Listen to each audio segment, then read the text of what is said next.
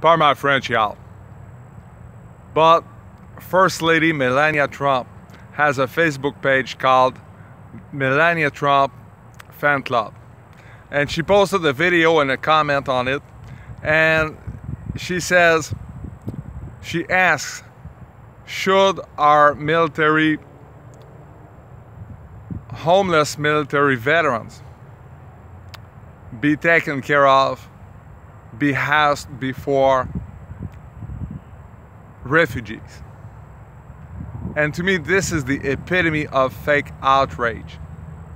First of all, this is very disingenuous to force people to make a choice. You should never have to make a choice between two values that are so important. You shouldn't have to choose,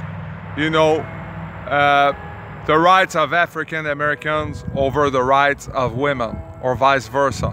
You shouldn't have to choose between taking care of our troops, our veterans who serve their country, and be a humanitarian and accept refugees that look for a new home.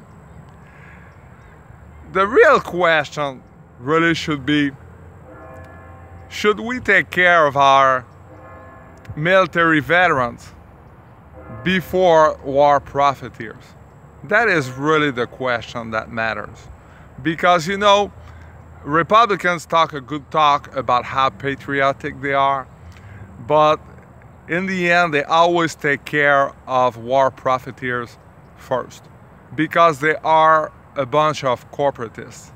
And that's really what the problem is. I don't really have that much of a problem with them being conservative, even though I am clearly a progressive. But I have a problem with they shape our entire foreign policy after the needs of war profiteers.